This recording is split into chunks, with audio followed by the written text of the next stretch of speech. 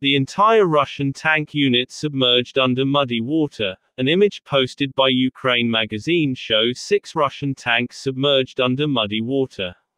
Last week an entire Russian battalion was destroyed while trying to cross a river in eastern Ukraine, and surprisingly, this image grabbed attention as it shows the entire tank unit submerged in a river and try to cross. The image shows the torret of the tanks, and this came after the shift in offensive strategy by the Russian army to the eastern Ukraine.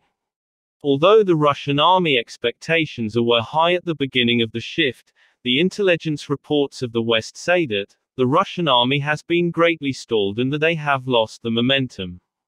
The tanks are able to submerge and cross rivers, and this has been showcased even before.